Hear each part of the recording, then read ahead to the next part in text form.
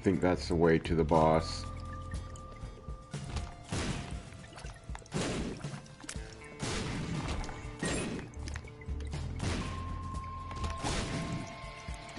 That's a lot of shit. Speaking of a lot of shit, this one time my brother went to the Goodwill.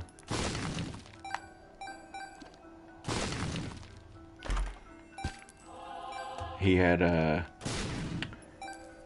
he had gone to the bathroom and not wiped, you know, properly, or he was in a rush, so he just maybe did like a one wiper.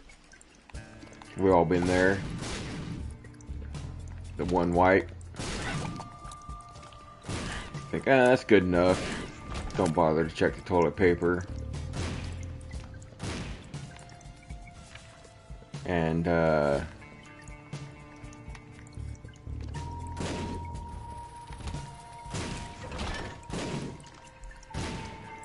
instead of going to the bathroom to fix his situation from the itchy butthole, he decided to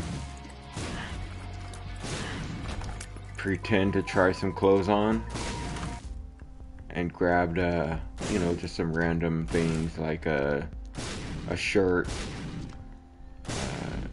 some pants, and then most notably a pair of denim shorts that obviously was not going to fit him. I believe they were child size.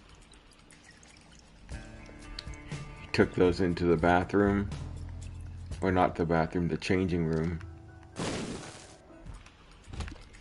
Pulled down his pants.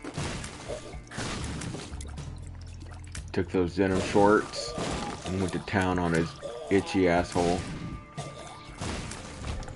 leaving streaks upon streaks on that poor pair of denim shorts.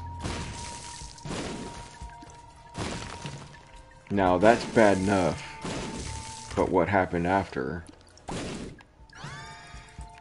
is actually the creme de la creme.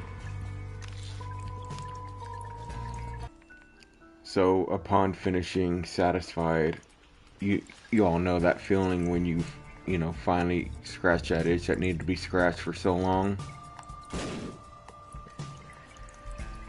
The changing room attendant met him at the door, and he promptly gave up all the clothes that he tried on, leaving the pair of denim shorts in the changing room in the corner. And he escaped from that changing room area with swift promptness because he knew the lady was going to find that pair of shorts. And she did find him. Not 5 seconds later, he hears, "Aw, that's nasty," as he ran up to meet his wife in the line of the Goodwill.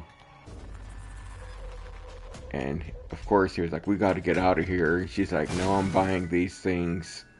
So he had to dodge the changing room attendant